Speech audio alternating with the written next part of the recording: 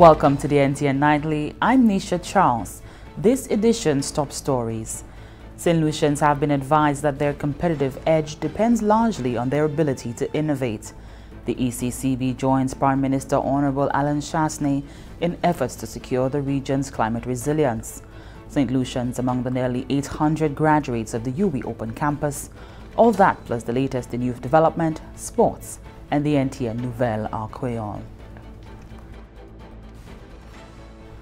St. Lucians have been called upon to be guided by some key buzzwords that include revolutionize, modernize, and transform as they embrace their competitive edge. The call was made at the official launch of Productivity Awareness Week, spearheaded by the National Competitiveness and Productivity Council. Here's Anicia Antoine. The National Competitiveness and Productivity Council has officially launched Productivity Awareness Week. In its 6th year, Productivity Awareness Week is being held under the theme Embracing Competitiveness and Innovation. The objective of the Productivity Awareness Drive is to encourage discussion amongst private and public stakeholders on ways of improving St. Lucia's competitiveness. Gerard Bogas is the chairman of NCPC. Innovation and research have emerged as critical factors that must be addressed in creating jobs and boosting growth and competitiveness in our island state. There's a great need for investment into research and development that promotes innovative strategies and ideas to spur economic growth. Based on information obtained online, advanced economies such as the US and Germany spend on average 2.8% of their GDP on research and development. In our part of the world, the average is 0.3% of GDP. Laura Japierre, Operations Manager of Invictus Inc. Solutions for Alternative Energy, stated that St. Lucia's productivity and competitiveness relies on an inventive commerce sector that embraces research, technological innovation, and international partnership. New technologies are constantly disrupting our lives. Citizens, industries, political regimes, no one is protected from the constant progress in, let's say, artificial intelligence, Internet of Things, e-commerce, etc. So much so, we can sometimes feel impotent and overwhelmed being a small developing state with limited resources. However, this developmental wave does not need to be passively accepted. On the contrary, it needs to be administrated and fashioned into the driver for transformation we want it to be. Productivity Awareness Week commenced on Monday, October 14th and will culminate on Friday, October 18th, 2019. From the Government Information Service, I am Anicia Antoine reporting. The 94th meeting of the Monetary Council of the Eastern Caribbean Central Bank, the ECCB, was held at the ECCB headquarters, Basse-Terre, St. Kitts and Nevis, on 11th October 2019 via video conference under the chairmanship of Dr. the Right Honorable Keith Mitchell. The Monetary Council received the Financial Stability Report for the ECCU for the period January to September 2019. The report revealed that the ECCU's financial system remained broadly stable during the first 9 months of 2019.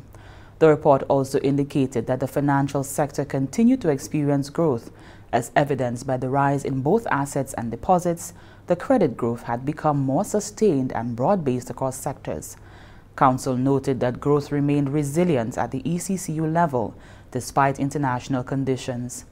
Key contributing factors to growth included an increase in tourism arrivals, higher public and private sector investments, and an increase in government consumption. Meantime, the ECCB is ramping up support for climate resilience in the region, expanding discussions by St. Lucia's Prime Minister on the world stage. Honorable Chastanet has been lobbying the global community for actionable change in how it engages the region in the areas of financing post-disasters over the last 2 years, beginning during his tenure as chairman of the Organization of Eastern Caribbean States, OECS, in June of 2017, and now as chairman of the Caribbean Community. Lisa Joseph has more on that. So if we don't build the physical resilience, to reduce the amount of economic impact and chaos that the storm causes, then we become uninsurable. So a good friend of mine who has a hotel in Dominica, his insurance went up 600%. 600%? 600%. So it's Wow. now 20% of his operating cost. There's no model in which you can pay 20% of your operating costs for insurance. That's just not viable. And that's now. And since that hurricane, nothing has happened. Prime Minister the Honorable Alan Chastanet speaking at the World Economic Forum's Sustainable Development Impact Summit on September 23, 2019. Honorable Chastanet was a panelist at the summit which discussed transforming markets, redesigning today's economic models. St. Lucia's Prime Minister at that forum brought to the fore the stark realities of small island states like St. Lucia as they take on the Herculean journey to climate resilience. Honorable Chastanet's note to the World Economic Forum is one that has resonated with the Eastern Caribbean Central Bank, the ECCB.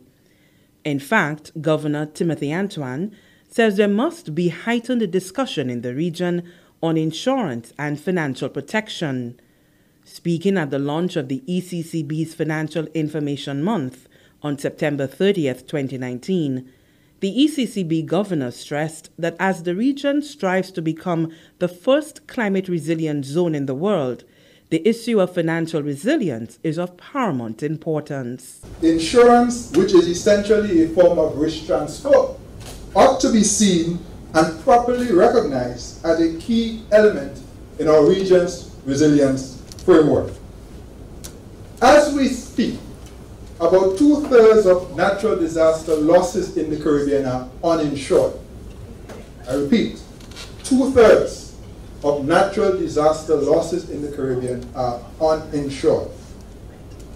At the household level, many homes are uninsured or underinsured.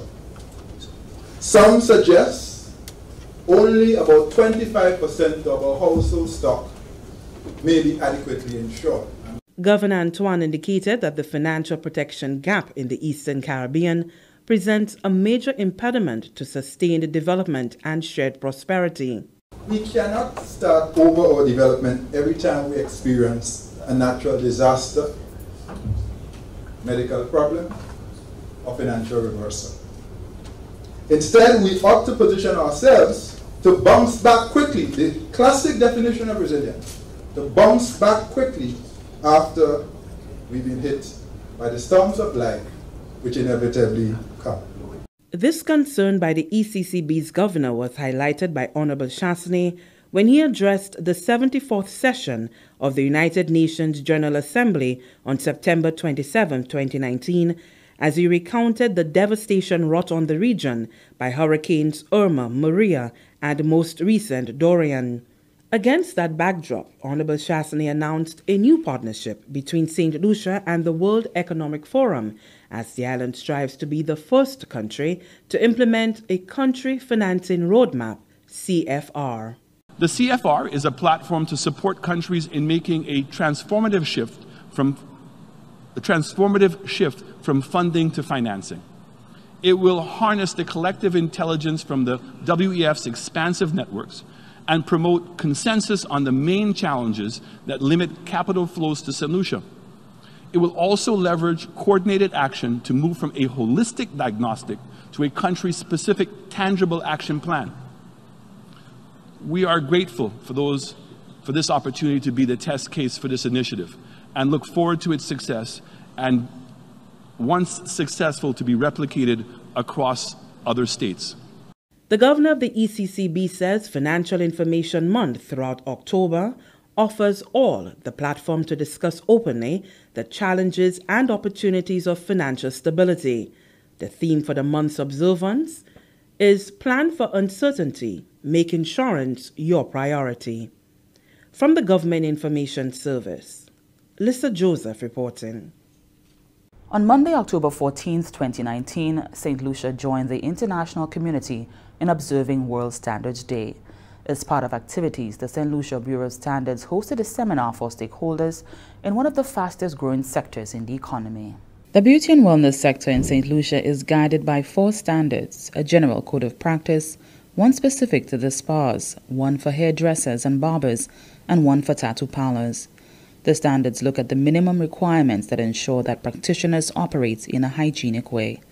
As part of the observance of World Standards Day, the St. Lucia Bureau of Standards held a seminar with those who operate in that sector to educate them on these standards, as well as a certificate program for the sector. Zaines Dubuzon is the head of certification at the Bureau of Standards. We have had establishments that have become certified, and what we want to advocate is for them to continue the certification. We want the consumers, because at the end of the day, if the spas are certified, if they implement the standards and nobody is asking them, are you certified? Are you licensed by the Ministry of Health?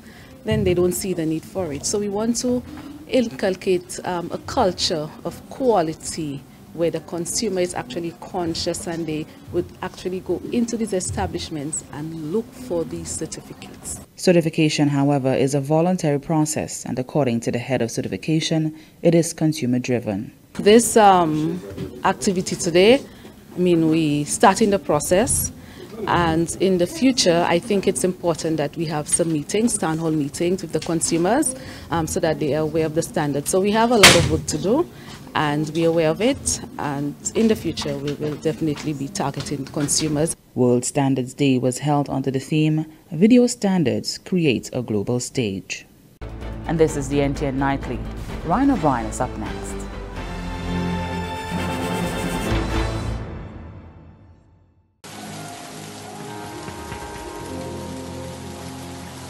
Do you know me? I've been forced to do this by my trafficker. I was promised a better life, but got forced into domestic servitude. I can be any age.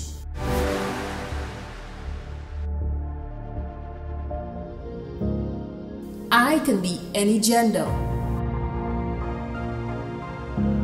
Any ethnicity. I am a victim of trafficking in persons. Know the signs, see it, report it. If you see me, please help me. Call the TIP hotline at 847. Welcome back. We join Ryan O'Brien for the latest happenings in youth development and sports. Thanks, Nisha. Welcome to your update from the Ministry of Youth Development and Sports on the NTN Nightly News. I'm Ryan O'Brien. We start today with some results in Under-19 Big 8 netball. Soufrière Comprehensive defeated Choiseul Secondary 48-14. For Soufrière Comprehensive, goal shoot Trishelle Didier scored 7 from 10 attempts. Goal attack Tansy Pascal scoring 41 from 59 attempts. For Choiseul Secondary, Valenie Gustave scored 4 from 13 attempts. Nella Nelson 10 from 19 attempts. Mico Secondary defeated Castries Comprehensive 30-26. For Mico Secondary, Simaj Marguerite scored 30 from 40 attempts. And for Castries Comprehensive, goal shoot Rena Jean scored 23 from 40 attempts. And goal attack Taisha Kadeh 3 from 5 attempts. The Ministry of Youth Development and Sports is continuing with its National Youth Mentoring Program and has been carrying out some training of prospective mentors. Shelly-Ann James, an associate clinical psychologist, has been engaging mentors on how to carry out their roles. We're doing the mentoring training. We're training the mentors, preparing them to work with mentees in the National Youth Mentoring Program. Today we're equipping them and deepening their understanding of the issues that youth deal with. So we're going to sensitize them to psychological needs of young people in general, but specifically young people. We'll also be giving them tools to work with the young people in their mentoring relationships. Hopefully we'll also be strengthening them in their own resilience to deal with their own issues, because all human beings have issues, mentors included, psychologists included, right? But as we cope with our issues and we can come alongside someone else, a younger person, to help them deal with their issues, we'll all cope better, we'll have a better society. James also identified the way forward for the mentors after they have completed their training. So the mentors will be paired with mentees coming from schools, because it's a youth program, it's not including children at this point. So from 12 to approximately 17, 18, right? And the mentors will be working one-on-one with the students, and they will see them usually in a school setting or in another public facility like that. The parents will be included, so the parents will meet the mentor, they'll know exactly who is working with their child, so that we have a wraparound approach. It's not a program in isolation. So the school can be aware of who is working with a student, the parent is aware, the community is aware, so we can ensure safety as well. It is expected that the training of the mentors will leave them in a much better position to deal with issues being faced by the nation's youth. And that's your segment from Youth Development and Sports for today. I'm Ryan O'Brien. Thanks, Ryan. Nationals from 16 Caribbean countries have graduated from the University of the West Indies, the UWI Open Campus. Since 1948, the University of the West Indies has been shaping the minds of Caribbean citizens, producing world-class individuals who contribute meaningfully to their respective countries and even beyond the Caribbean region. On Saturday, October 12, over 700 graduates received their degrees and certificates, joining the alumni of the university. University Chancellor Robert Bermudez reminded the graduating class to remain engaged and contribute to nation building. In addition to your family, you are now a member of an ever-growing UWI alumni community that extends across the world. Remain engaged with your alma mater, stay connected to your UWI friends, join your local alumni chapter, mentor a student, contribute to the development of curricula by serving as adjunct faculty. Individually, we can make small differences. Collectively, we can make a tremendous difference to how the University of the West Indies continues to grow and evolve. Class valedictorian Novinia Isaac received a Bachelor of Science in Social Work with first-class honors from the UWI Open Campus, Dominica. She implored the graduating class to remember why they began this journey. With this diploma that we will hold in our hands and then post for our pretty and handsome pictures, which we will no doubt flood social media with hashtags such as #UWIGrad2019, #first or second class honors, #I made it. However, let us not forget why we fought for this paper that tells the world that we received the first class education from one of the top 4% of universities in the world.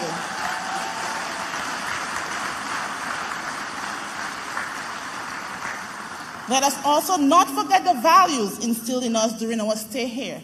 Core values that the University of the West Indies stands for, such as integrity, excellence, gender justice, and diversity.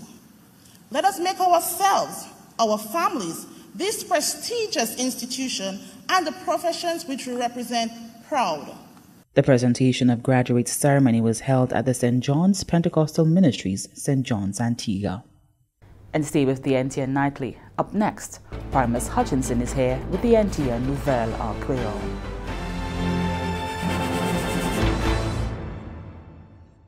Si ou jwen nan bil ki ho, gade si siten ou ka koule. Se pa tout le ou ka ywe, kote siten la ka koule. Avan ou kouye wasko, examine siten la pa kou.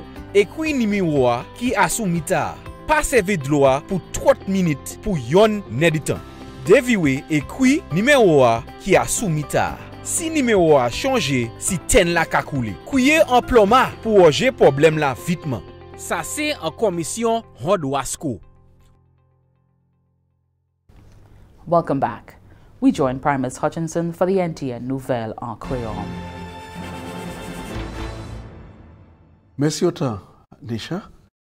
Messieurs, Mesdames, département de responsabilité pour information en gouvernement, cette ici, GIS, CBP Télévision Nationale PIA NTN, Caposato, Nouvelle Créole, Wesato, Primus Hutchinson. Gouvernement, cette ici, embrassé très fort. Nouvelle que le gouvernement Canada a établi un centre qui peut payer à faire application pour visa pour voyager en pays Canada. Développement ça là, venu en réalité après plusieurs discussions que le gouvernement cette ici était tenu puis le gouvernement Canada a sous code PEP cette ici. À présent, cette ici qui a sauvé à souci quantité de coûté pour voyager dans un autre pays pour faire application pour trouver visa pour voyager à Canada. Ambassadeur pour Canada et l'Amérique Anton Edmonds déclaré que c'est une grande croyance qui accepte une nouvelle salaire qui sort des affaires visa Canada qui a commencé l'opération en cette ici. Selon l'ambassadeur Edmonds, l'initiative salaire a porté autant de soulagement pour cette lycéen comme il n'y a pas pour voyager dans l'autre pays trouver service salaire encore. Il a ajouté que la situation salaire c'était particulièrement pour les business comme cette lycée tellement bon relation avec le Canada. À son estimation qui fait, il était qu'à coûter cette lycée sorti depuis $2,000 pour un individu pour un hôtel de 8,000 pour la famille de 4 personnes pour voyager pour Trinidad et Barbados pour présenter l'application pour un visa. Discussion à cette situation visa Canada commencé depuis l'année passée. Il a tenu engagement, règlement et puis les officiers du gouvernement Canada. Le gouvernement cette ici a approché le gouvernement Canada pour établir un système mobile. Alors, la pas une pièce raison pour faire voyage comme avant. Cette application pour Visa Canada est en place pour les gens qui a voulu visiter, passer à la vacances pour les étudiants et aussi pour les gens qui veulent travailler. Comme la Terre a observé une journée d'excellence à degré production, ensemble nous avons vendu et acheté. Le ministre qui a une responsabilité pour l'opération salariale cette lycée, honorable Bradley Felix, j'ai dit, cette lycéen, j'ai fait tout ce qui est possible pour hausser degré tout article que nous avons en pays cette lycée. Selon honorable Felix, c'est fort cette lycée continue pour produire un degré qui est acceptable au loin de la Terre si nous avons de rester en compétition internationale. Le ministre a avoué qu'il a pris l'effort fait en direction de ça, mais nous pas ça poser et que toute affaire qui est restée, ça ne sauve. Puis, si nous avons en quality Saint-Lycie, qui tout le monde dans la terre, ça dit, ah, il est bon, eh bien, il est primaire pour nous. So, ça, Brock a fait, il y a un show, nous, en Saint-Lycie, qui a levé manière nous qu'a fait by Saint-Lycie pour un quality qui recognize one la terre. Bon, theme l'année ça c'est about vidéo. You can parler about vidéo. Bon, nous ouais tout le monde qui vient à son vacances Saint-Lycie, yo ni phone yo, ben yo ni caméra yo prendre vidéo. Bon, qualité quality technology apporté ben nous en la terre ça. C'est moun lan sa voye ça on la terre. Bon, les moun wè ça, les moun wè manière Saint-Lycie belle, les moun wè manière yo ka traité yo en différents establishment Saint-Lycie. Yo ka vini Saint-Lycie. So tout ça c'est bail qui ka promote Saint-Lycie. Honorable Félix aussi qu'a fait public là comprendre que technologie vidéo qu'a fait possible pour ça qui a fait n'importe côté à la terre à même les qui a fait. Mais il aussi qu'a fait public là savent que avancement nouveau ça là qu'apporter ni l'avantage et aussi faiblesse. Alors, le ministre a fait avec averti pour une bonne précaution en service là. Il a aussi parlé des efforts qu'il a fait par toute agence qui est engagée dans l'initiative là. Par exemple, Export St. Lucia, Bureau of Standards, et les officiers au ministère même. C'est pour ça qu'il y a un shy workshop.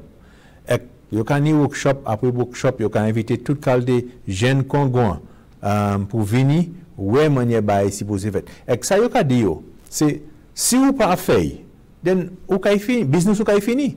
Puis si on a un produit, et produit c'est gens qui cachent produit, c'est des produits ça pas bon. On finit. So là nous avons fait ce workshop là, on a invité ces gens là pour venir au workshop là. OK. C'est pour eux même pour l'avantage à ça pour venir. So quand nous ni Taiwanese exhibition là ka vini, tout le monde ka vini là, yo ka wè ça Jean Saint-Lucie ka fait. Mais aussi les gens moun là commencer ka gen un produit à yo monsieur en magie qui là. Yo pas évier bon business là kay croisé 24 individus j'ai trouvé succès et fini complètement un programme d'entraînement en manière pour occuper cheval course.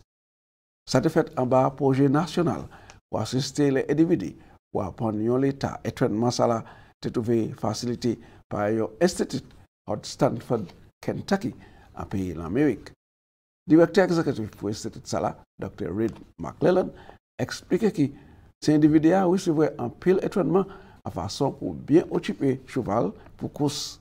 Cet étudiant a commencé le programme ça là et apprendre l'attitude de ces cheval là et aussi apprendre pour connaître tout bâtiment de ces cheval ça là, santé et pièces maladie et bien coup qui peut trouver et de quelle façon pour traiter et bien pour empêcher si à cas. Selon Dr. Macmillan, ces cheval là qui en cette ici présentement c'est pas was entièrement est capé à peu près 600 pour 690 livres. Mais ce cheval course là qui est entré en pays, c'est was là même est capé à peu près 1000 pour 1000 et 10 000 livres. Programme d'entraînement c'est pour grande compétition course cheval qui est nommé Python's Cup. Grande course là supposé précourt le 13 décembre à son établissement nouveau pour course cheval en Vieux-Fort. À peu près 42 chevaux course cette ici et qui est supposé arriver en pays en mois ça là, c'est octobre. Il y en a ces participants, ça c'est Gershwin Andrew qui étonnamment qui a assisté ces participants pour trouver travail, il a ajouté que ça pas difficile parce que il y a une passion, ça c'est ces participants, il y a une passion pour cheval et j'ai montré commitment pour faire ça là. Moses Moffat dit que yo apprend façon qui était nouveau pour yo et que yo ka remercier Dr. Leland pour ça groupe là commencé entraînement pour ça groupe là commencé entraînement le 17 septembre et que yo très excité pour mettre ça yo apprendre en opération. Et c'est comme ça nous votre nouvelle là aujourd'hui.